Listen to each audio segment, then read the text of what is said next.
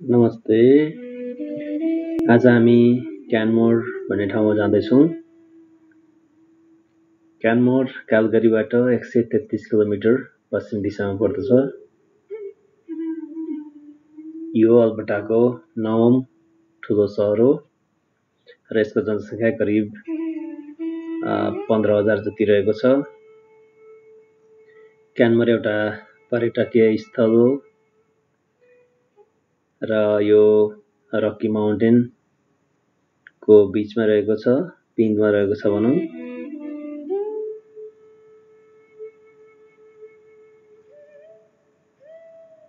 र आजको हाम्रो गन्तव्य हुनेछ क्यानमोर सहरको क्यानमोर नर्डिक सेन्टरमा।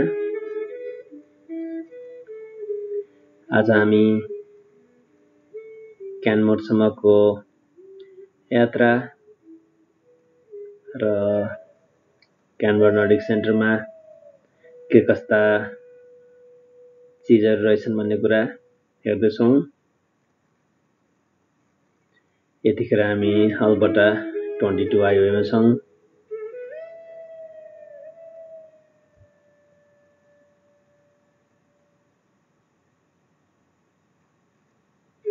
दायाँ बायाँ जङ्गल छ। हामी यहाँबाट दाहिने घुम्दैछौँ। यो 22 हाइवेको निरन्तरता हो।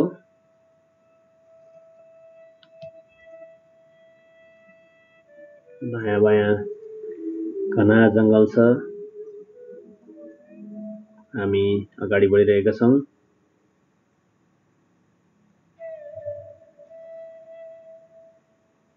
हेर्दै जाउँ। आज 133 किलोमिटरको यात्रामा बाटोमा के देख्न सकिन्छ।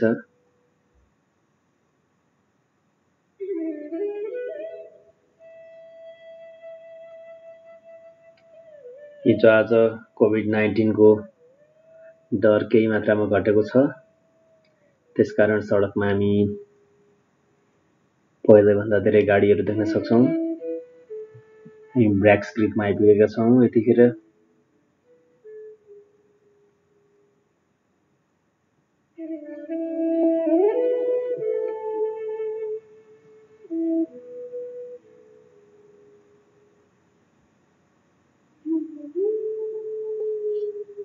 हामी ब्र्याक क्रिक कटेर अगाडि बढेका छौँ।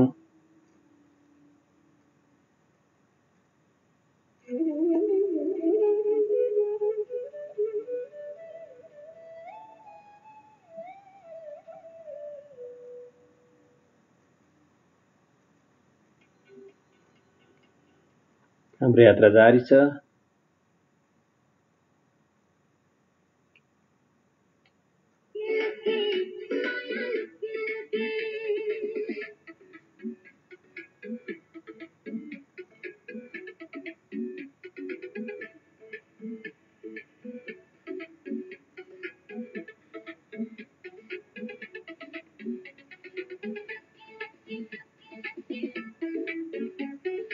यो यात्रा क्यानमोरसम्मको। यतिखेर हामी जङ्गल कटेर सम्म फाँटमा आइपुगेका छौँ।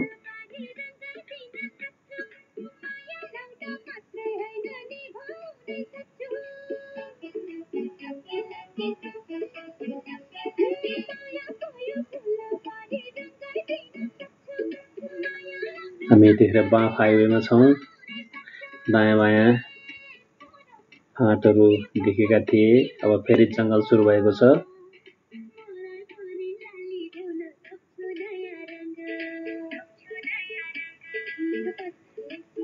हाम्रो यात्रा जारी छ। खास गरी अल्बर्टामा हामी धेरैजसो प्राकृतिक मनोरमता नै देख्ने गर्छौँ। जङ्गल, पहाड, तालहरू, नदीहरू यिनै चिजहरू प्राथमिकतामा पर्छन् यहाँको पर्यटन क्षेत्रको।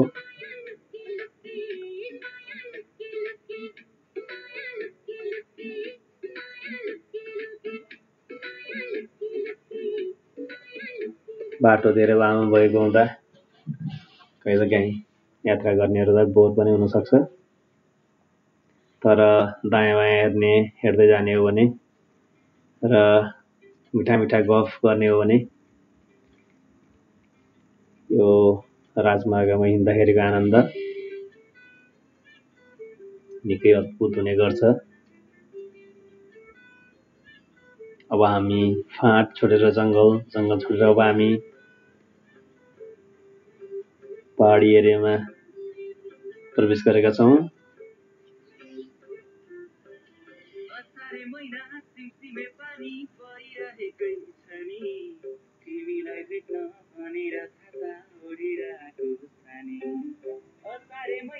मेरो व्यक्तिगत अनुभव भन्नुपर्दा गन्तव्य पुगेपछि भन्दा पनि कुनै ठाउँमा जाँदा आउँदा बाटोमा देखिने दृश्यहरू खास हुने गर्छ। हामी देख्न सक्छौं यहाँ छेउमा एउटा ताल छ।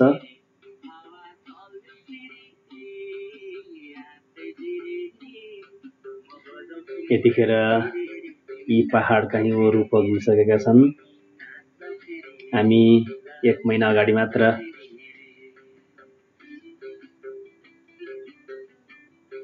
आउँदाखेरि ती पुरै सेता थिए, अहिले पग्लिसकेका छन्। कहीँ कतै देख्न सकिन्छ हामी सेता हिउँका संकेतहरू हामी देख्न सक्छौं।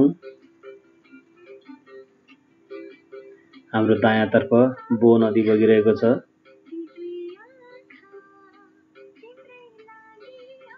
हाम्रो आजको गन्तव्य क्यानमोर सिटी।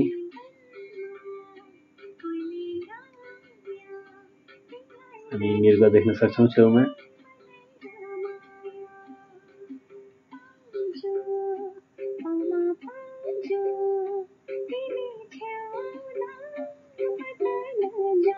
निकै मनोरम पहाडहरू देख्न सक्छौं हामी। हामी यतिखेर हाइवे छोडेर क्यानमोर तर्फ अगाडि बढिरहेका छौं। यहाँ साइकल स्टोरहरू देख्न सकिन्छ। अगाडि रकी माउन्टेन तुमतुम्ती बसिरहेको छ।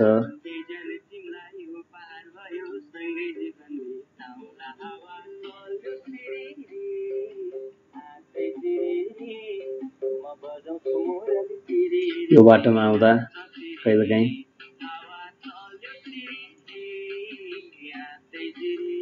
पृथ्वी राजमार्गका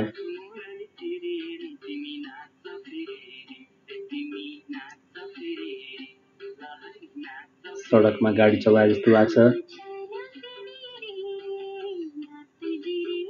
हामी यतिखेर क्यानमोर आइपुगेका छौं र हाम्रो गन्तव्य नर्डिक सेन्टर पुग्नुभन्दा अगाडि एउटा सानो पार्क रहेछ यहाँ। हामी यो पार्क हेर्न जाँदैछौं।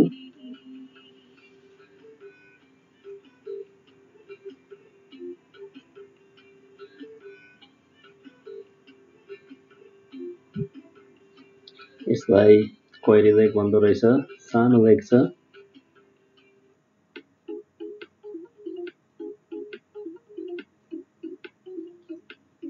यो स्थानीय तहको एउटा सानो ताल रहेछ। हामी केही समय यहाँ बसेर हाम्रो गन्तव्यतर्फ अगाडि बढ्यौं र यतिखेर हामी नर्डिक सेन्टर क्यानमोर आइपुगेका छौं।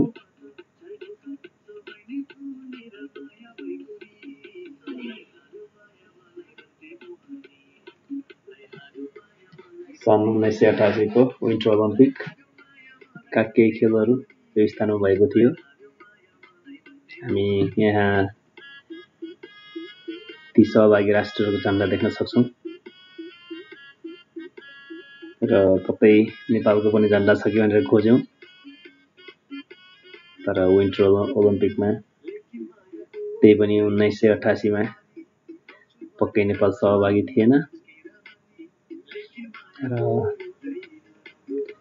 थियो कि त्यो जानकारी भएन। हामीले नेपालको झण्डा देख्न सकेनौं यहाँ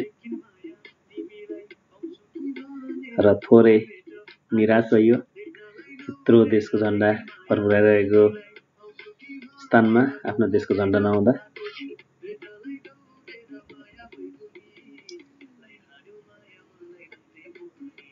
यहाँ खास गरी मानिसहरू हाइकिङ गर्न साइक्लिङको गर्न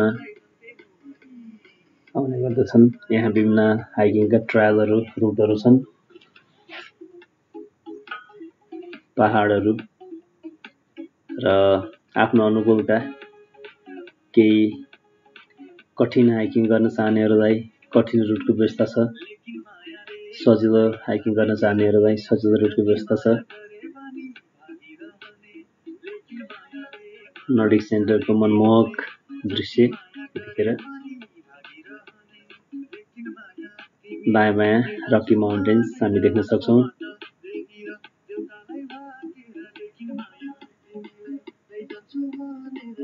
यो नर्डिक सेन्टरको अर्कोपट्टि रहेको यो ताल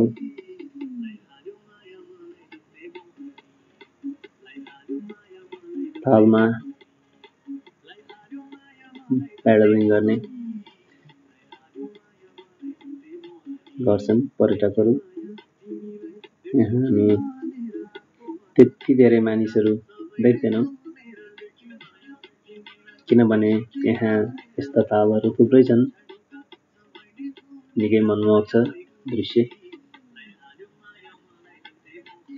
खास गरी तालको यात्रामा निस्केपछि बोटिङ गर्ने भन्ने हुन्छ, तर व्यक्तिगत रूपमा म बोटिङ गर्नभन्दा छेउबाट यसरी दृश्य हेर्न मन पराउँछु र मेरो समूहका साथीहरू पनि त्यसैमा रमाउँछन्।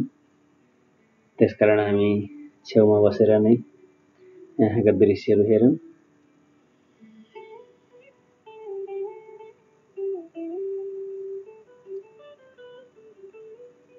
हामी देख्न सक्छौँ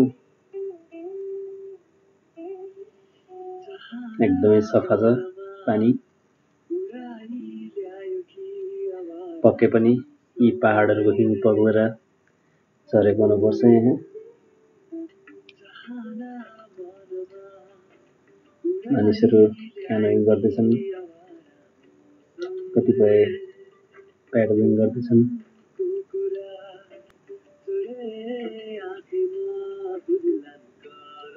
कतिपय मानिसहरू बल्छी पनि थापिरहेका छन्। सबैको प्रकृतिको आनन्द लिने आफ्नो आफ्नै तरिका छ।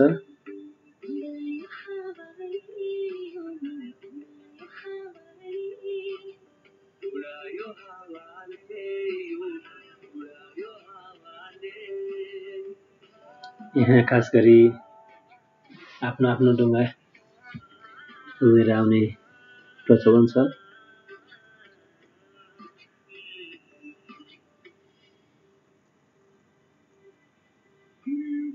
खास क्यानाडामा मैले देखेको त्यही डुङ्गा पनि एउटा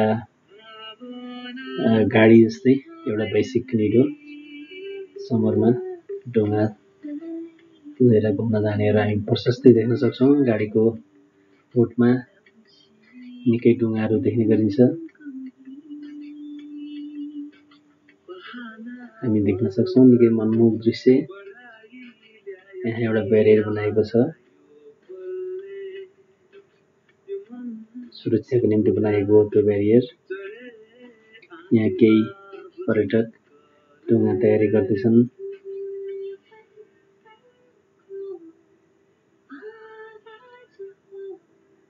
हामी जहाँ गए पनि पानी छुने भन्ने हाम्रो जुन मान्यता छ त्यो हामीले पनि पुरा गरौँ।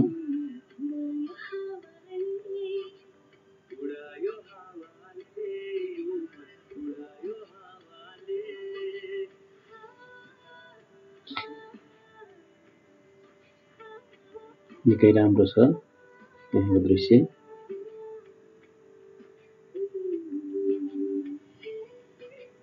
र हाम्रो योजना यहाँबाट क्यानमोर सहर घुम्ने छ। तर मौसम बिग्रिँदै गएको भान भएको छ। हामीहरूलाई पानी परेन भने हामी क्यानमोर बजार पनि जानेछौँ। तर पानी पर्यो, मौसम त्यति राम्रो भएन भने हामी घरतिर प्रस्थान गर्नेछौँ। मौसमले क्यानमोरमा केही छिनमा कड्याङकड्युङ भएर पानी पर्ने देखाइरहेको छ। यदि पानी पर्न सुरु गर्यो भने हामी कुद्नुपर्ने हुन्छ।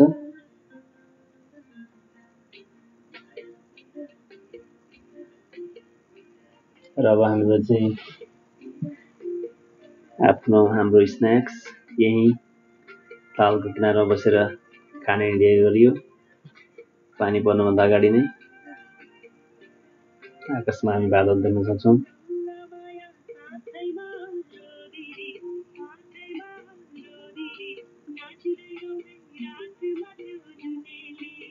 हाम्रो स्न्याक्सको टाइम भएको छ। सबैको आफ्नो रुचि अनुसारको स्न्याक्स सोधिरहेको छ। हामी हतार गर्दैछौँ, कुनै पनि बेला पानी पर्न सक्छ।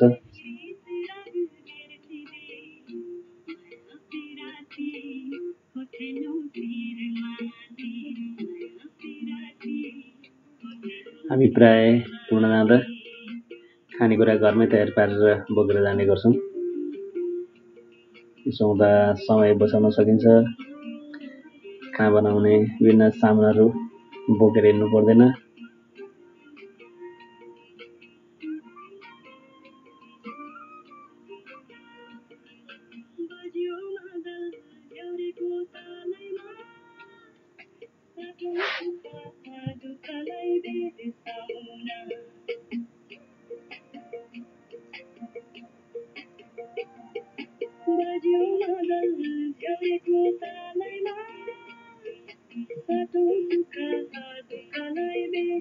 र अब हामी कुराकानी गर्दैछौँ।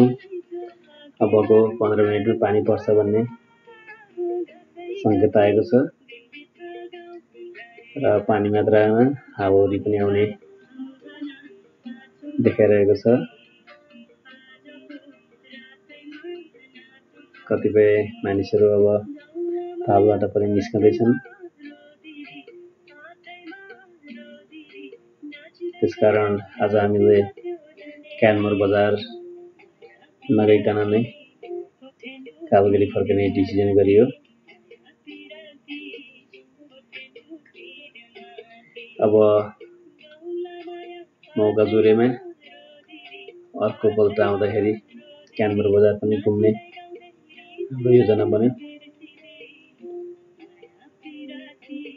र अब हामी फर्कने तयारी गर्दैछौँ।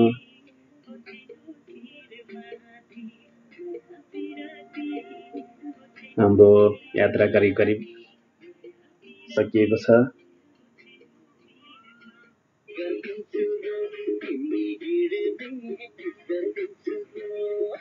र अब हामी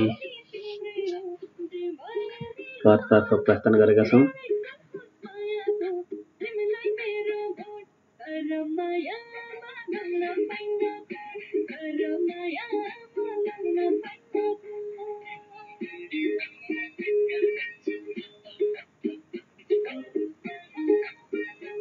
र आज क्यालगरीदेखि क्यानमोरसम्मको यात्राको भिडियो देखाएँ।